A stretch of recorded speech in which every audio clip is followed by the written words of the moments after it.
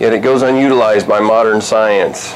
So it's a natural anti-cancer molecule found in rice, which is why it's so popular in Japan. They've known about it for so long. And it's very effective and safe. And there's the dramatic entrance. IP6.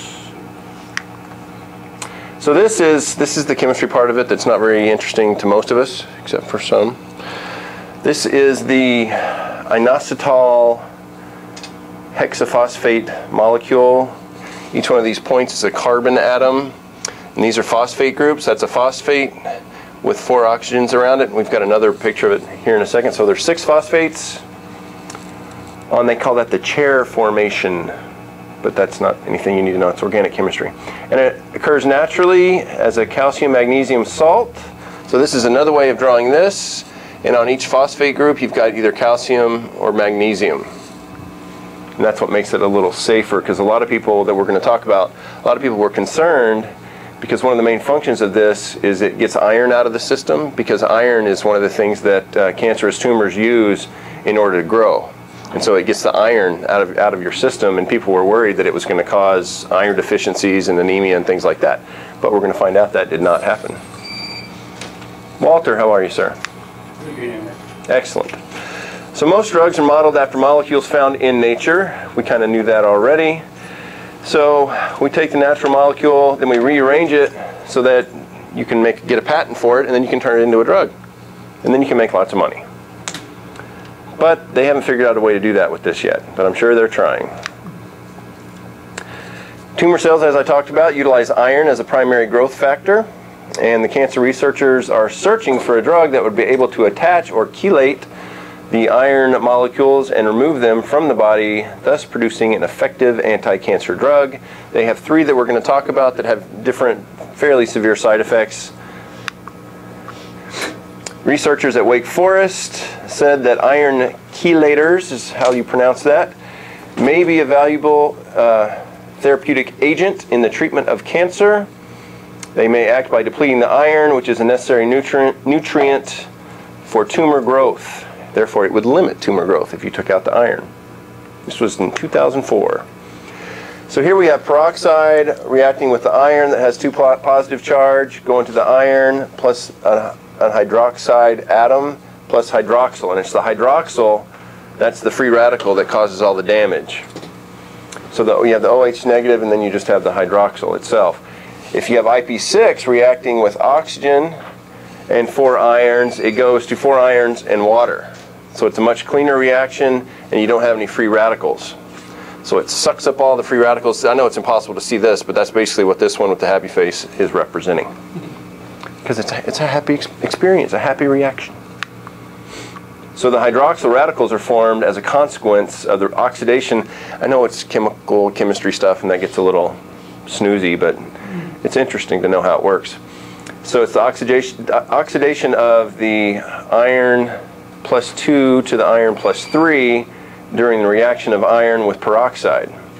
And these free radicals, the hydroxyl, react with DNA, proteins, or lipids, causing cell injury or even cell death. So if we bind these iron free radicals, therefore inactivating the iron, the IP6 prevents the formation of the toxic hydroxyl ion. So it acts as an antioxidant that protects us from the harmful free radicals, but it also enhances our body's ability to kill the invading microbes through increased production of the superoxides inside the neutrophils. Another mechanism of action for the IP6 and inositol is the inhibition of excessive and uncontrolled cell growth in disease conditions. It does that without affecting the rate of cell growth in the normal cells. So in very high doses, it may kill cancer cells, the IP6 might, but it's not going to kill normal cells. That's a distinct difference with most anti-cancer agents. A lot of chemotherapy drugs, they basically try to kill the cancer before they kill the patient, unfortunately. One of my wife's really good friends is going through this right now. It's scary. So here's one of the oral drugs, Feraprox, or deferiprone, which is used to do the same thing that the IP6 will do. It chelates the iron, and it's effective and inexpensive, but it has a lot of toxicities that the IP6 does not have. Plus, it's a drug, so you have to pay lots of money for it. And some of the supplement, the IP6, we actually are giving away 2 bottles tonight, and it was one bottle was $20 and the other one was $38. Here's some other drugs that are out there. The Adriamyacin, it's an antibiotic drug that's used for cancer treatment, also binds or chelates to the iron. But the drawback to that is that it often results in severe damage to the heart. It decreases the heart force, the contractile ability of the heart by 50%. And as our local pharmacist states, it's very expensive. Very expensive. So the primary iron chelator utilized in anti-cancer studies is desferol, and it can retard tumors, which is good, but it has a modest effect because it actually has a poor ability of getting inside the tumor cells to remove the iron. Thus, even though IP6 was known to be an antioxidant with potential benefits for human health and many industrial usages, a lot of people called it an anti-nutrient because of what we talked about before. They were worried that it was going to cause the minerals and the iron in people's systems to go down, which would cause anemia and problems like that. And the agricultural scientists out there have been trying to eliminate it, as I said before, from their cereal grains, staples, and much of the world by genetic engineering. So, I mean, it makes no sense. They're actually trying to get rid of something that's good just because they can make bigger crops, but they're not as nutrient rich. But they make more money, so I guess it does make sense. So there was a pioneering experiment done in Maryland back in 1985 that this gentleman proved that far from being an anti-nutrient, not only is it extremely safe, but that it and its parent molecule inositol have anti-cancer and immune boosting function. It really boosts the natural killer cells which attack all the foreign invaders that we're going to talk about in a second. So some questions about IP6. As I said before, does it reduce calcium, iron, zinc, or other minerals? That's one of the concerns. That's why they labeled it an anti-nutrient. No, it does not reduce any of those. Now, this was based on a study back in the 1950s where in Egypt and northern Iran, they had some deficiencies, but they assumed that because they were eating unleavened bread, which is rich in IP6, that was what was causing the mineral deficiencies, which doesn't make any sense at all. Back in the 50s, who knows what their other dietary habits were. But we did another study, and this was in the highlands of Guatemala, 412 babies that they were given supplements, mineral supplements, and they were given also IP6 reduced genetically modified maize, so therefore they should have a really boosted mineral levels and they should be nice and strong and grow vibrant. That didn't happen. So it was pretty obvious there in that case with the 412 people that it doesn't cause any nutrient deficiencies, because the nutrients and minerals, that's not the problem. So why do we combine the inositol with the IP6? We have a table here in a minute that's going to show that the inositol, which is just the 6-carbon ring without the phosphates attached, in addition to the IP6, which is the ring with the phosphates, why is that better? And we're going to see why that is here in a second. You compare it to a 1-to-1 molar ratio. That just means that a mole is a certain number of moles. What is a mole? It's Avogadro's number. What's Avogadro's number? Do you remember? I'm testing you. It's way back. You don't remember? You take 1 mole of inositol, 1 mole of the IP6, and that's going to yield a lower inositol phosphate, the IP3, which is a key regulator in cells. That therefore increases the efficiency of the IP6. So experiments have been shown to result in synergistic, consistent, safe anti-cancer and immune-enhancing effects. While both of these are independently shown anti-cancer actions, they do actually have variable models and species. So if we're looking at the different tumor parameters, which you're going to see in the next slide, you have the number of tumors, you have the size of the tumor, and the incidence of tumor. When that's all taken into account, when you use the IP6 with the inositol, it's definitely safest and most effective. So I know this is hard to read because it's dark. This is just with people that had just the carcinogen. There was no inositol, no IP6. This one here is just with the inositol here, and this one is just with the IP6, and this one is with both. And so this refers to the prevalence of the tumors, the pink is. This refers to the volume or the size of the tumor, and the chocolate brown color here at the bottom that's really hard to see, that is the frequency of the tumors. So as you can see here on the far right, when you use the inositol with the IP6, it has a much lower frequency of tumors, much smaller tumors, and less prevalence of the tumors, which is what this slide explains. So you can read that if you like, but I just explained it. This is something I think is really interesting, and we have a really great video that I'm crossing my fingers works. So this is the natural killer cells, or the NK cells that attack all the invading antigens, etc., that might come into your system, cancer cells, viruses, etc., bacteria. And this is shown if you're exposed to a carcinogen and you don't have any additional inositol here. It's you've got 31% tumor growth and incidence of that, 19% activity with the NK cells. When you go all the way over to the inositol with the IP6, there's no incidence of cancer, and it goes all the way up off the charts to almost 50% increase in activity of the NK or natural killer cells. When you have it exposed to the carcinogen here, you still only have 12.5% tumor growth and 39%, almost 40% activity of the natural killer cells. So just the combination of the inositol and the IP6, which is in the supplement, it's the combination of both, you're really boosting your immune system immensely. And this is what this slide explains. So the combination of IP6 and inositol in the tumor-bearing animals is even higher than the tap water control, which was the far right.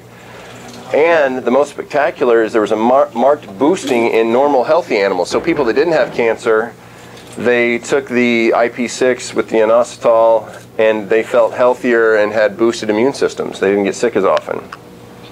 So now this, I'm hoping, is a video that's going to show up here in a second. And it's not working. That's terrible. Terrible. Oh man. Well, basically this was a really fancy, actually I have a way to show this anyway. Hold on.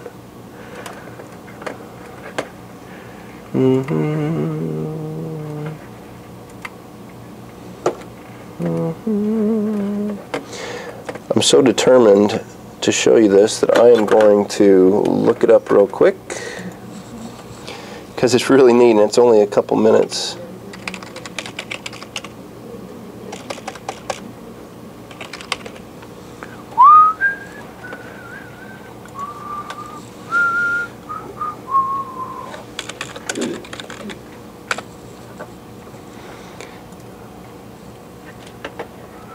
I don't know if we have volume or not. Do we have volume on this? Yeah, and control.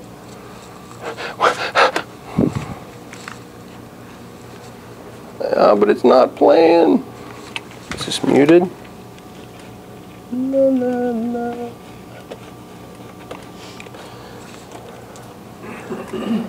I'll explain this in a minute if it's muted.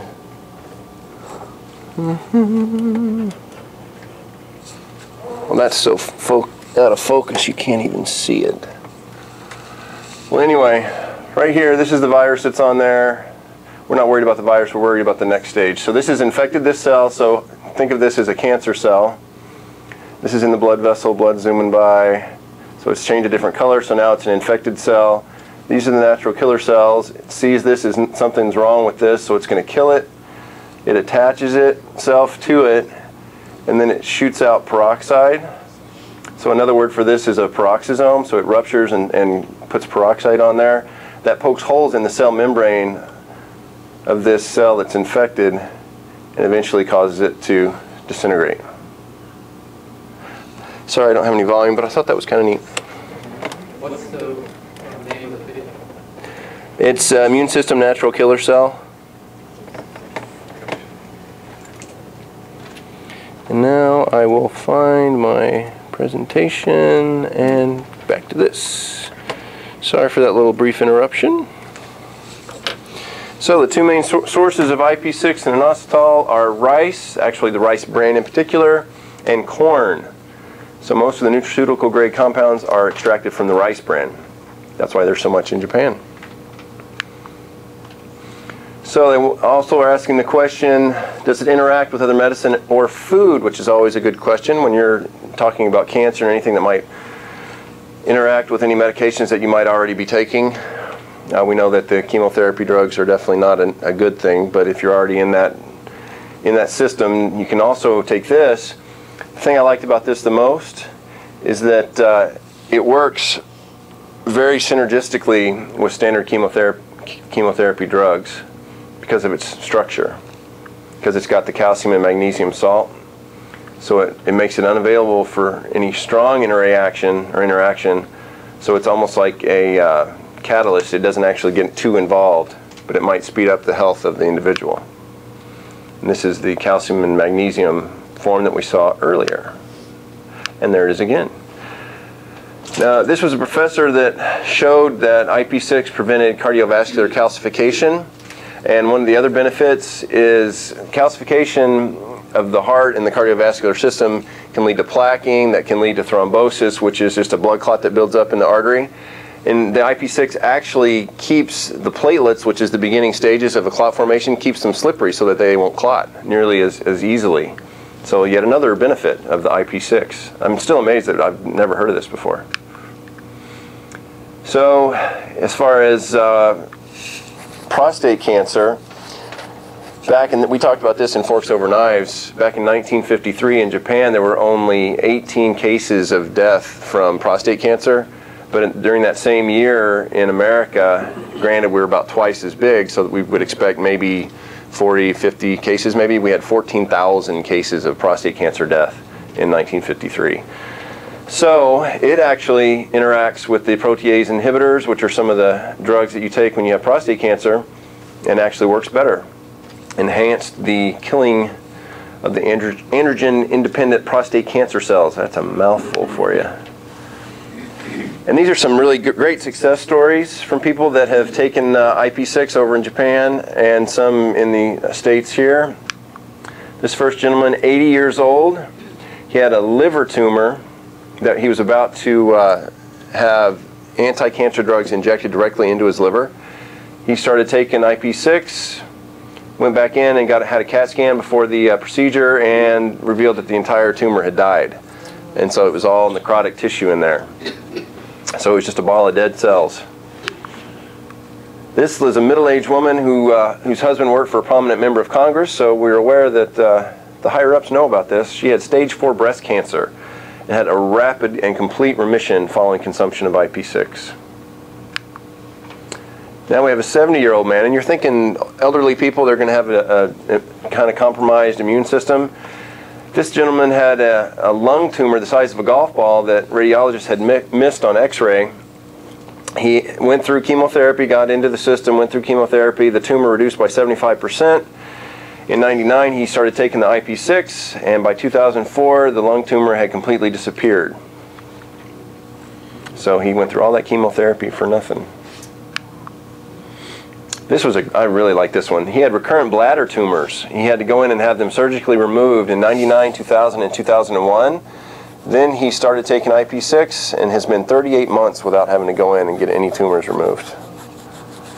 So, I mean, and it all goes back with the chiropractic philosophy as well. If you get your immune system boosted up 300% for every adjustment, you get your immune system boosted that 300%. You take the IP6, that helps your natural killer cells be even more active, more vibrant. Your immune system, you're going to be able to handle everything. Flu season, well, what is that? You'll be like, well, my body can handle anything. I've got super natural killer cells. And the Natural Cancer Institute actually on their website did admit that there's a substance found in many foods that comes from plants, including corn, wheat, rice, and soybeans, and in some cereals and legumes that was studied for the prevention of cancer. But according to the website, they're not doing any human or don't have any planned human clinical studies of this for some reason. It boggles the mind. And this basically says the same thing, although the IP6 has been shown to be effective and non-toxic. They aren't planning any human trials, even though it's made it on a list of promising anti-cancer agents. This was 8 years ago. Phytic acid, that's another name for IP6. This researcher said that it was 4 of 22 chelating agents that helps get the iron out of your system that block that hydroxyl radical production. Only the IP6 was found to be economical, non-toxic, and effective. So that just is a nightmare for pharmaceutical companies. Pharmaceutical companies want not economical at all. They don't really care about the toxicity, and if it's effective half the time, that's fine, as long as they're making money. So the obvious choice among available iron chelators is the IP6. It meets all the requirements for a safe chelator to treat cancer, penetrates inside the cells, is non-toxic, inexpensive, and very effective. But it's just not a drug. That's the problem. And they try to spin it as, well, since it's not a drug, it's not regulated by the FDA or the DEA or any agency, so you can't say that it treats anything or cures anything, so it's not regulated, so be scared of it. Okay, I think if you have cancer, you have enough to be worried about, so let's take something that's cheap and see if it works.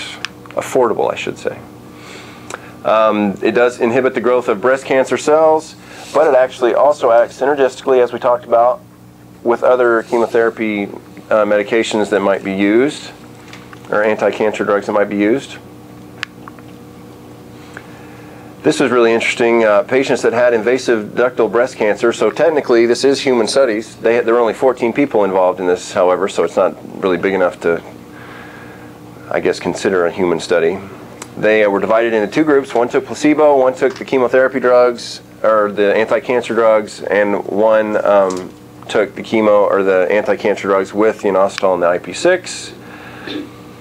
And the people that took just this is how they took it. They had 6 grams and 2 doses, 6 grams a day, starting from the first post-operative day after they had surgery. The ones that took the chemo along with the IP6 and the inositol didn't have any cytopenia, which means their cells didn't get smaller, and they didn't have a drop in leukocyte or platelet counts. And one of the interesting things is that the people that were taking the IP6 and the inositol had a significantly better quality of life and function. They could get through the day, they felt good, and when people are taking these types of medications, you know, they don't feel very good.